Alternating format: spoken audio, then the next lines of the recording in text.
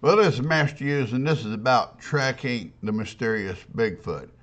Now, doesn't matter what state you go to, if there's wilderness area there, they say they've seen Bigfoot there.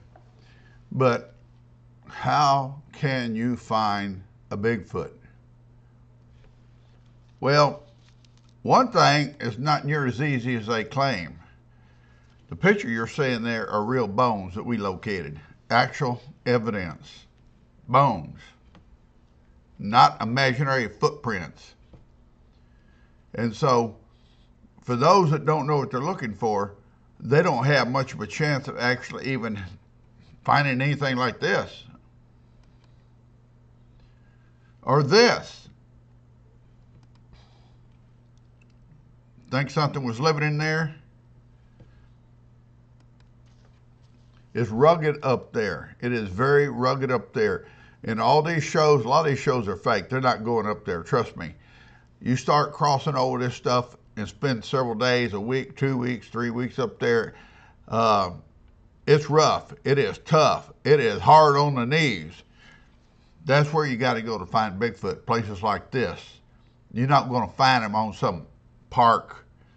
Everybody goes camping there for Bigfoot party. It's not going to happen. There I am. I'm up in there in the mountains. That's where you find Bigfoot, places like that. You're not going to find him, like I said, walking down the road.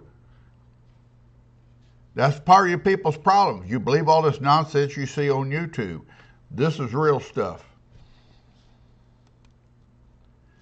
That's a real footprint, not a fake cast.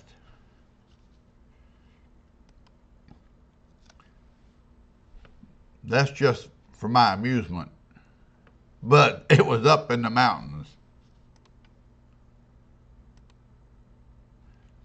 And there I am. That was pencil drawing of me standing on a ridge. That's where you're going to find Bigfoot. Most of you guys never have a chance to find Bigfoot. You don't know what it's like. You don't know where to go. You don't know how to be prepared. And looking for Bigfoot can be dangerous. I never suggest anybody unprepared go on a Bigfoot expedition. And Bigfoot's so well known up there in Oklahoma and Arkansas area, you're going to see a lot of license plates like that. This is Master Hughes, just giving you some tips on how to find Bigfoot.